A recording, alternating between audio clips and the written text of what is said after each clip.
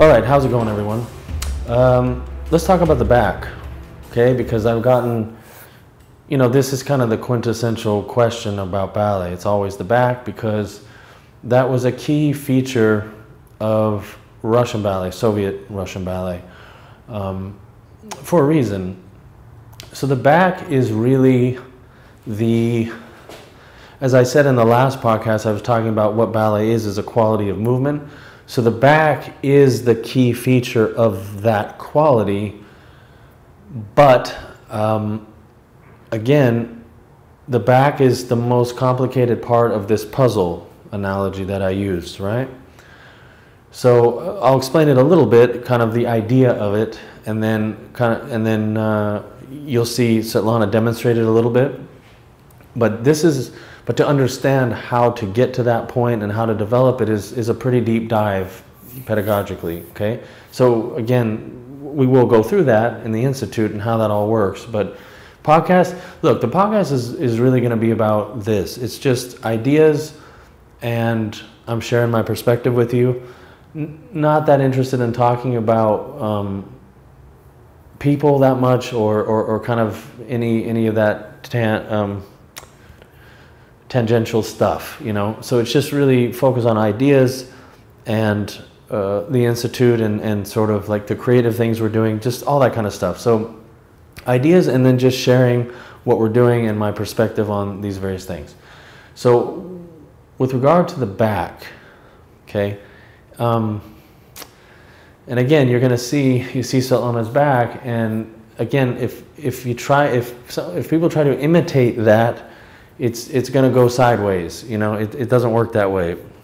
And even if a person is born with a straight back, or born doesn't mean anything, but let's say they go through adolescence and your back is straight, that isn't enough. That isn't anywhere near enough, right? That doesn't mean, look, having a straight back means that you will develop quicker than somebody with, like my back, Svetlana and I both have goofy backs. Hers is now absolutely straight from training, but you already know that she had every back problem you can basically have. And in fact, that's how this whole podcast thing got started. But even if you have a straight back, when you rotate the hips this way and you add placement to everything, which is what you need to dance ballet, that still is going to affect your back even if it's straight, okay? So having a straight back doesn't preclude you from having to still do all the work that everybody else has to do. It's just, if your back's healthier, straighter, it takes less time, but you still have to do all the work, okay? Because ballet schools, academies, the big ones tend to select straight backs. So, okay, yes, it will save some time. I'll do another podcast later about how best to select students, whatever age. But so with the back cannot be developed or crafted independently of everything else, right? So, those of you that understand the 5 points of placement. So the way this works, again, it gets a little bit tricky for a bit, but once you have established your core, your hips, and your legs, and the legs are working against all of that, right? It's a leverage game. Then you can begin to develop the back against those bits, okay? And that's the only way to do it, right? There's an order to things. But once your back gets strong enough, and this is where Svetlana's at right now, to where you can hold your back and hold your core and hold your hips and stretch your legs against all that. Once your back gets to a certain point of strength, what you find is, so you've basically, with your back and your core, you've lifted sort of your weight, like the head, your organs, all of our weights in the top, right? Off the hips. See? Now what's going to happen is you're going to feel like your hips are a little bit loose again, because there's more room for turnout now, more room to solidify that whole thing. And your legs are going to feel a little loose, because your legs get used to pushing against the hips, which get used to this coordination with the core, and the back's just kind of there for a little bit, you know, do a few things, but it's basically the back's not doing that much in the beginning.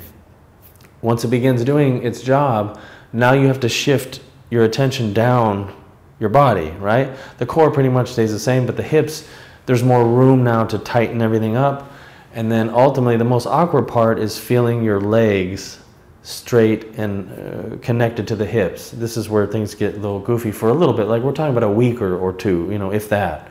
So basically, you know, the way this goes is you get used to a certain kind of feeling, right? Like I said in the last podcast, there's an unfamiliarity that keeps coming up as you develop, and particularly if you develop quickly.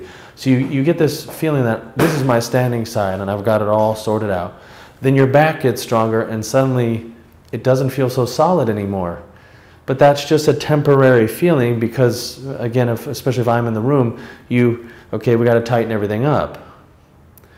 And then you'll reestablish a similar feeling, not exactly that feeling, but a better feeling. And this is the way in which we free our legs to move and do all the things you want to do.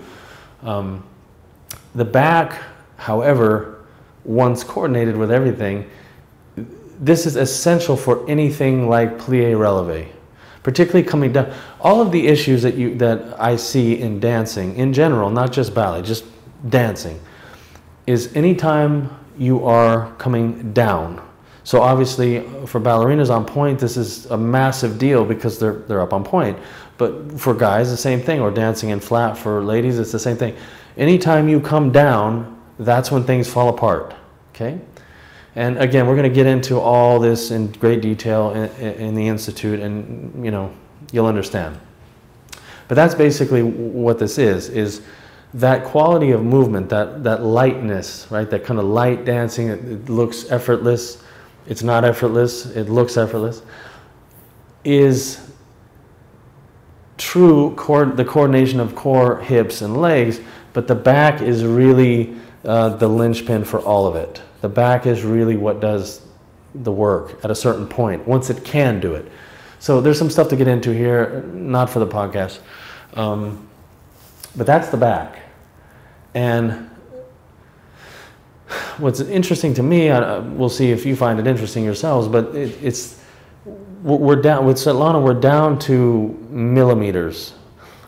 Not even millimeters. We're down to a spectrum, let's call it this, like a spectrum of engagement. So her back may not actually move that much anymore. So if I give her a correction like your back, it doesn't even really move. It doesn't move anymore, but it engages more. So there's a difference between moving something and engaging it. So you need to engage it before you move it, and while you move it, the whole time. But when you're talking about the initial setup of the back, let's say, or the hips, there's levels of engagement. And how this works is, so the stronger your back gets, the stronger your hips can get if you understand how to ratchet that up. And core and legs follow the same principle, right? So the stronger your back gets, the stronger everything else also must get, but you can't develop it more without the back. But you can't even begin to develop the back without the rest. You understand? So this is why, I mean, puzzle is just the perfect way to look at this, I think.